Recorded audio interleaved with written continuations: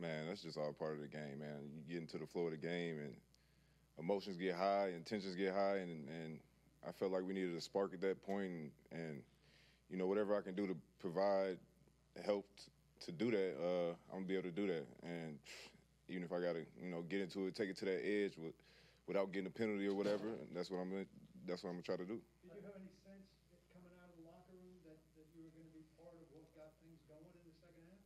Man, it just whenever I get a chance or opportunity to get in there, I'm gonna play my heart out, man. So I didn't know how the game was gonna go, but I know we needed a spark, and I know that we needed to come alive.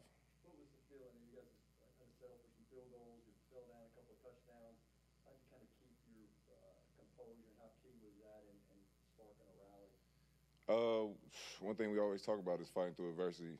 Everything ain't gonna go the way you want it, but it's a 4-quarter game, and as long as we keep wearing on them throughout the whole game, and when it comes to that fourth quarter, we know our mentality, and we know the mentality that we should have had in the first quarter or in the first half, but we came and turned that on in the second half.